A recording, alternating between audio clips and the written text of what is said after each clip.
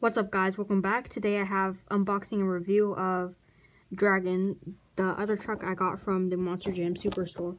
If you haven't seen the first one, it was Monster Mutt.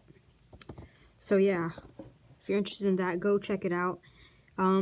Anyways, let's go ahead and take this out of the package. Of course, before that, we're gonna look at the back and see what trucks are in this case. So we have Brodozer, Gravedigger, Chrome, Megalodon, Avenger, El Toro Loco, training trucks, Earth Shaker, and Zombies. So nothing interesting. Let's take it out the package. Here it is. I've wanted this truck for so long now, and I finally have it. It has a yellow roll cage. As you can see, it stands out a lot. I don't know why they gave it a yellow roll cage, but I'm fine with it. Yeah, chrome rims. As you can see, it is very detailed and realistic and close to the real life truck. The only thing I would say that might not be a real life truck is I don't think it's blank back here. I think there is something back here. There's at least a tailgate, but I don't remember, honestly. It just looks a bit odd because there's nothing there.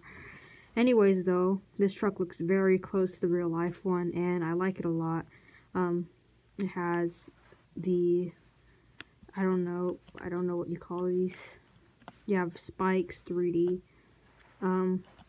It's very detailed, like I said. Here's an angle from the top, just so you can see all the details. And yeah, it's a very nice truck. I believe this is like an orange or a red windshield, so that's cool.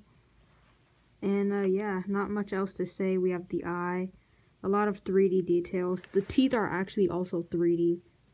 I can feel the teeth. And yeah, we have the nose, of course, and not much else, like I said. But yeah, this is a cool truck. I've wanted it for a while, like I said, and I'll see you guys next time.